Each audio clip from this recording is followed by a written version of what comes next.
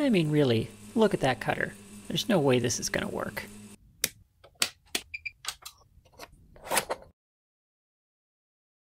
Hello Internet, my name is Quinn and this is Blondihacks. I'm back on the MLA18 die filer kit today, and it's a bit of a milestone in the project because we're going to finish up that big gnarly main casting, or baby elephant as one of my patrons called it. So we're going to do some sketchy operations on this thing once again, and we're going to do a little bit of tool making to do a tricky operation. Should be fun. Let's go. The first order of business today are the ears on my baby elephant. These are where the table mounts, so we need to thread some holes in there. This is trickier than it sounds because, of course, you can see how those holes set the axis of the table once installed. We've got three constraints that we need to maintain. The two holes form an axis, and that axis needs to be square to the part in every direction, and those holes need to be centered on their respective bosses as best we can. I guess that's only two constraints. It felt like more. The first constraint is the less crucial of the two. I'm going to attempt to get both holes in the center of their respective bosses. Now, much like all the other bosses on this casting, these aren't particularly round, and we're not going to be able to get this perfect, but if we can get kind of close, then that'll be a nice thing. You're not really going to be able to see these when they're done because they're going to be covered by the table mounting brackets, but we'll at least give it our best shot here. I'm going to approximate the center as best I can here using my center finder tool. These bosses, as I said, are not round, and I also can't fit the tool super well all the way around here, but this will give us a pretty good indication here. And of course, the two bosses are not going to be the same. They're both cast features, and I know for a fact that one of them was crooked. Nevertheless, I found what I hope is a decent center there, and I will center punch that, and that'll be a good reference here in a minute when we set this thing up. And then I'm going to flip it over and do the same thing on the other side.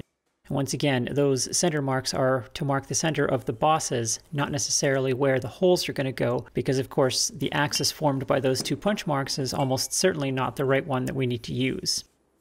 I'm going to do this operation on the lathe, contrary to what your intuition might be, because doing it on the lathe is going to give me a really powerful method to ensure that the axis of these two holes is right where I need it to be. I need to do it upside down again, much like the boring that we did previously. So I'll try some packing here, and 2 1 2 3 blocks looks like it's going to be really close, so we'll start there. My fixturing is just going to be a single long threaded rod right through all of my packing and right through the center of the casting here.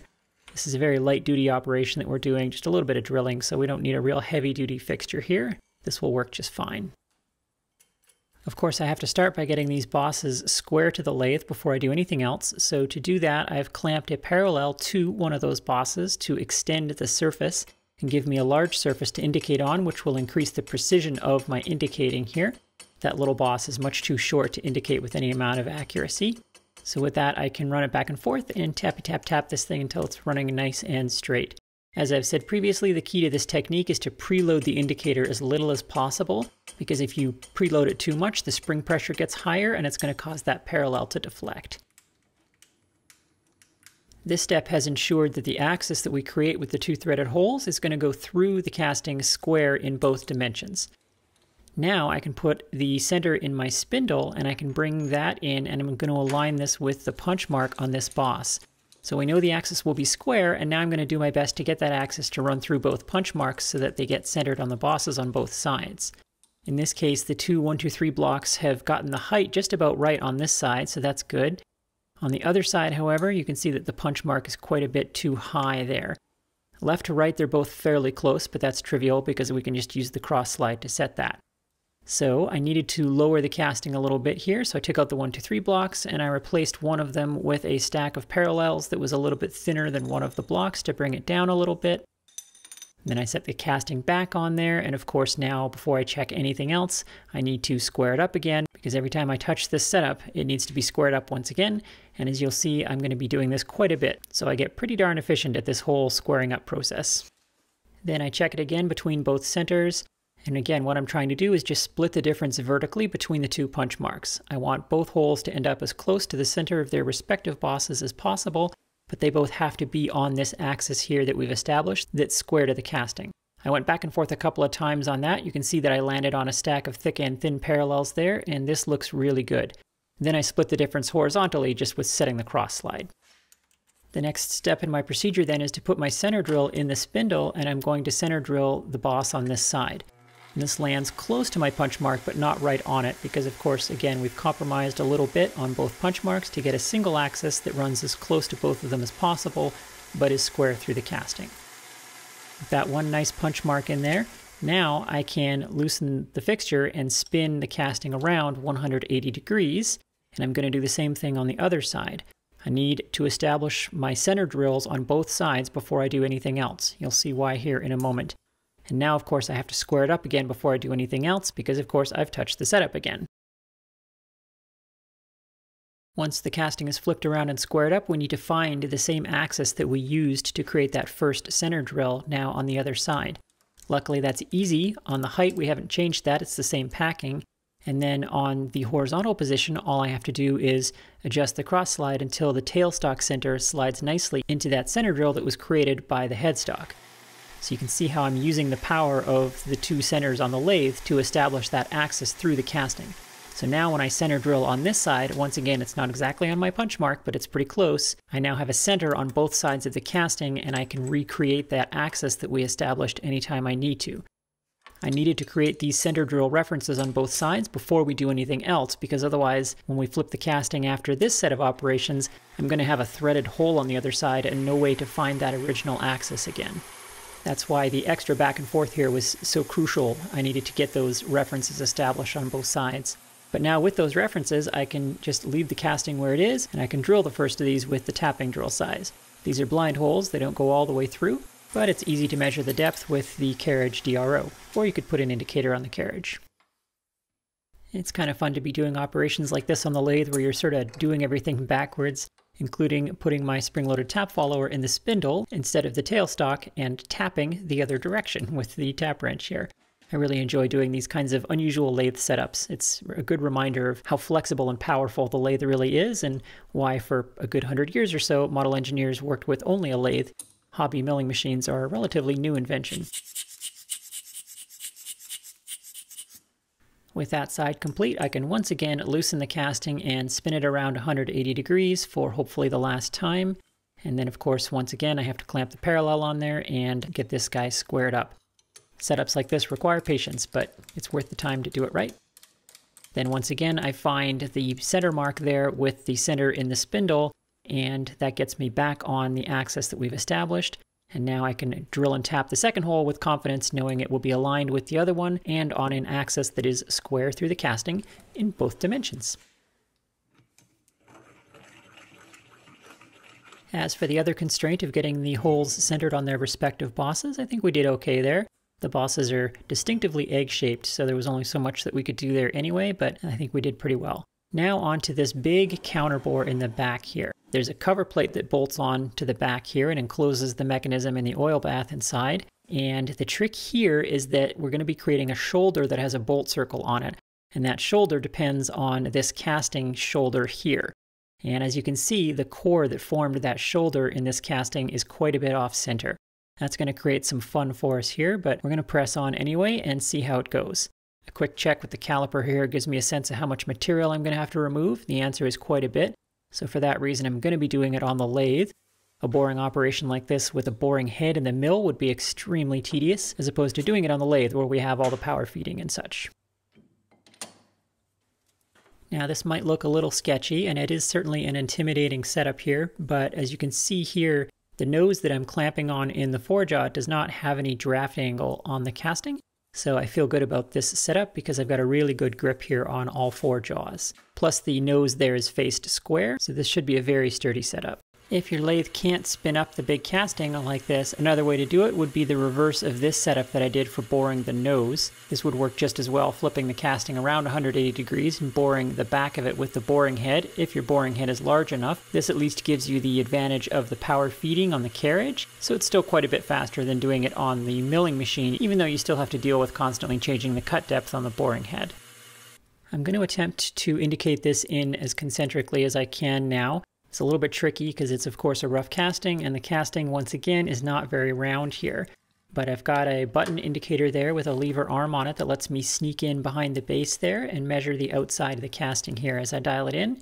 my goal is to get this counterbore feature centered on the outside of the casting. It's not going to line up with the core in the middle, and I don't mind that because of course that core is very crooked, so we wouldn't want to align with that. Nevertheless, I wasn't able to get it very concentric here. I had to settle for centering each axis on the forejaw separately. So the first jaw is at about 28 thou there, and then the opposite jaw there is at about 32, 33. And then the other axis is at about 8 thou, and then the opposite is at about 5 thou. So on each axis, the casting is centered within a couple of thousandths, but there's no overall position where the entire casting is running concentric because it's just far too out of round to do that. So this is a pretty good compromise, I think. I'll be able to double check this later before we fully commit to this position. But now we have a massive problem. That is to say, a problem with mass. As is plainly obvious here, roughly half the mass of this casting is all in that giant base that's hanging out at the bottom there. So this mass is very, very unbalanced, and there'd be no way we could spin it up safely and smoothly as is. So we need some counterweight opposite that base. For this, I'm going to use an old model engineer's trick, and that is to use the change gears from your lathe as counterweights.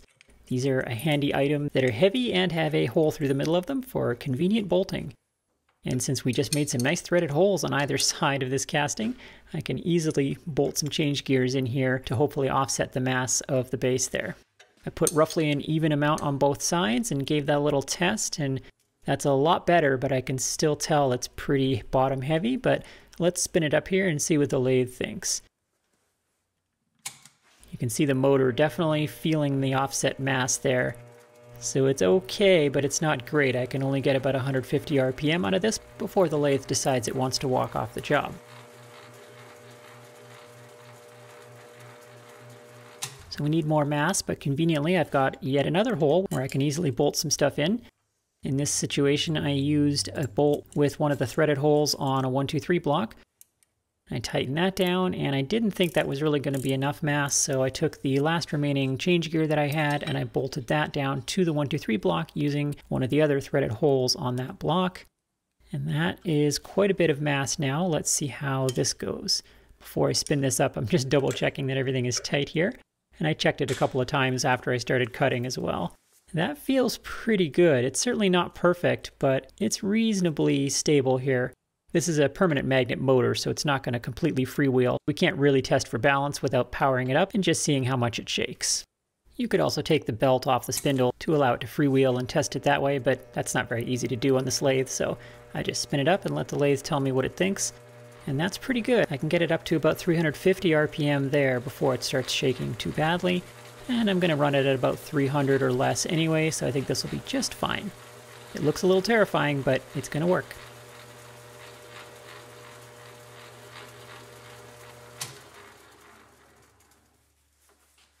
So in with the boring bar now. I've got a boring bar stuck out long enough such that the carriage will clear the spinning base and counterweights there. That's very important. That kind of thing is easy to forget. Now, because of how offset that core is, we're going to have an interrupted cut here for a long time. So it was quite a few passes before I got into a continuous cut all the way around and sort of straightened out that core. Once I did get a complete cut all the way around, then I stopped here and did one more check on how well centered I am on the outer dimension of the casting there. This is just an aesthetic thing, but it is going to be a prominent feature on the machine when I'm done, so I want to get this nicely centered. And that's looking really good. My hole looks like it's going to end up well centered visually here, so away we go. We've got a lot more material to remove. Because we have so much material to remove, if this hole had not been well centered, we could have easily adjusted the position at this point to shift the hole a little bit one way or another. And this is going pretty well. I will say though that this setup was extremely prone to chatter. I think that's due to how much of this spinning mass is sticking out so far from the chuck. This casting is quite heavy and all of the mass is quite far away from the chuck. So even though it's a heavy casting and I've got a really strong grip and it's not a difficult cut, still it was extremely chatter prone. I had to take light cuts and take my time to keep chatter under control here. However, since I'm doing this on the lathe and the power feeding is easy and this isn't a very deep cut, this was actually quite easy to do. This really didn't take very long even with the light cuts. This is certainly an exciting setup if nothing else.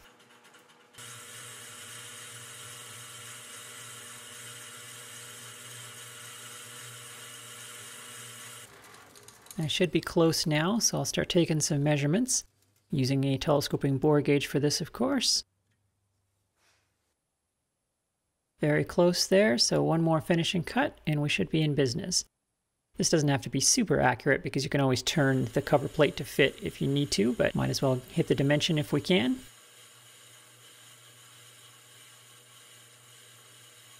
After that finishing cut then, I went into the final depth on this counterbore and I faced the back of it there by feeding outwards from the center.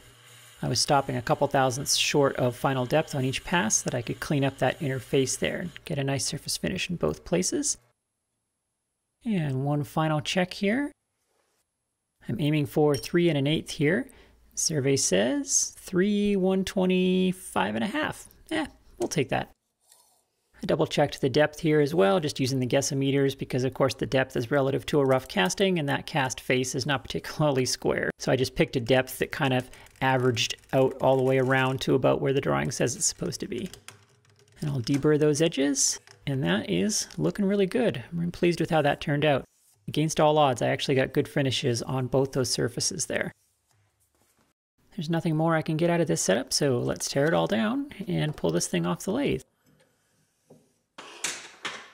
I can get a really good look at that feature now and see how I did on the centering, and I'm actually really happy with that. That centered up really nicely. You have to look at the alignment relative to the outer edge of the casting only. It's a bit of an optical illusion there. It looks off-center because of the inner casting core, which is off-center. Speaking of that off-center core, now it's time to set up for the bolt pattern that goes inside there on that little shoulder. So for this, I've got the angle plate on my mill, and I'm going to get this guy squared up. And, well, squaring it up with the square would be sufficient, but then I put an indicator on it, and, well, then I had to tap it in, and, well, you know, sometimes fussiness spirals out of control for no good reason. Because the base and the nose of that casting there are both faced square to each other, this casting will sit down there nicely against that angle plate, no problem. And I can just clamp it to the angle plate. Easy peasy lemon squeezy, but only with consent. I'll tap that down a little bit just to make sure it's sitting square on that nose. And now we can get ready to do the bolt circle. For this, I centered up on the spindle with the coaxial indicator there on the counterbore that we just machined. And it was very easy because it's, of course, a perfectly machined circle that we just did on the lathe.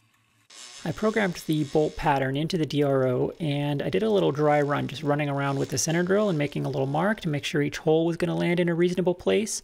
My concern was that because of the off-center core, the shoulder gets a little thin on one side, and I wasn't sure if I was going to have enough meat there for the threaded holes. And the answer is no, I definitely do not. On one side here, the threaded hole is going to break through the edge of that shoulder. So this was not going to work. However, I think I can work around this by just enlarging the radius of the bolt pattern a little bit to make room here. So I put one of the bolts in the chuck and I tweaked the radius of the bolt circle until I found a distance that would center the bolt nicely on the thinnest part of the shoulder there. And then I checked what that radius actually was on the DRO, and then I reprogrammed my bolt circle for that radius. The bolts are pretty small, so luckily I can get away with that. And then I was able to run around the bolt pattern on the DRO with the center drill first, and then with the tapping drill. And then of course running around a final time with the actual tap to tap all the holes. Now because I've enlarged the radius a little bit here, it's possible that the counter bores on the cover plate that goes in here might no longer fit on that cover plate. But really the worst that might happen here is that the counter bores might break through the edge of the cover plate, and that's not really a huge deal, it's just a slightly cosmetic issue. And if it's a big deal, I can actually turn down the bolts a little bit to make the cap heads smaller. That's a trick I've done in situations like this. But I've got it off the machine now, and I can do a little test by threading in one of the bolts, and you can see that there's just a whisper of material there, so I don't think the counter bores will break through on the cover plate. But again, if they do a little bit, it's not a huge deal. The next feature is a deceptively interesting one. We need spot faces around these bolt holes here. And that seems straightforward. Normally a spot face around a bolt hole you can just do with an end mill, takes 5 seconds. However, on this casting, the spot face is quite large, and in fact there isn't enough clearance down the side of the casting here for a tool that would be large enough to create that spot face. The spot face actually sticks down under the curvature of the casting there. So really what we're going to need here is a dedicated spot facing tool. So to that end, I've got some 1144 stress proof here and a piece of tool steel, which I didn't end up using, but we're going to make ourselves a spot facing tool. The secret sauce here is that the spot facing tool needs to run in that existing hole there for support for this tool because it's a very high tool pressure operation. To that end, I need to know exactly how big those holes are. Obviously, I know the drill that I used to make those holes, but drills tend to cut oversized. These weren't reamed, so using gauge pins, I'm determining the exact size, and as is typical, these are about 1/1000th over size. So I'll use that information to create a spot-facing tool with a bearing on the end that's going to have a very close running fit in those drilled holes. So I turn down the end of my steel here on the lathe.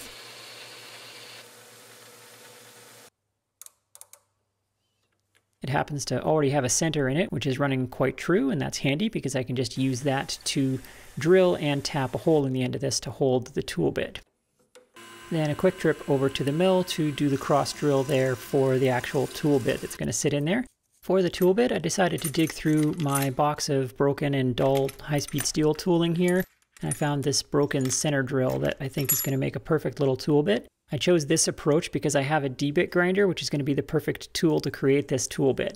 If you don't have a D-bit grinder, it's not exactly a common hobby grade tool. Another way to do this would be to use a piece of tool steel and mill the shape that you need and then harden it after the fact.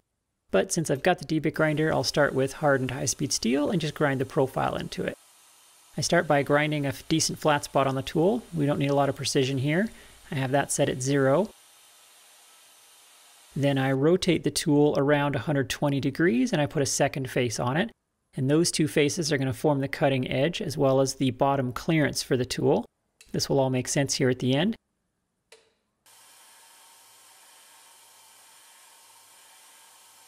So this second face just gets ground down until that little bit of an edge right there disappears and I get a sharp edge.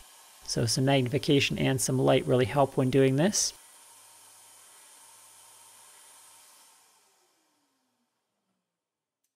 Next, I turn the tool 180 degrees, so it's upside down now, and I need to create a third face on the end. This has to be done with the tool upside down because this is a compound angle, and the way that the head works on a D-bit grinder, upside down is the only way to do this. So I angle it back 10 degrees, and I swing it around past 90 by 10 degrees to give me the 2 additional clearance angles that are needed. In this top-down view here, you can see that this angle right here is needed so that as the tool spins, the back of it clears the radius that it's creating. And then there's a vertical angle on this same face that clears the side of the cut as the tool goes down. Those last 2 clearance angles are thus created with a single compound angle face on the end here.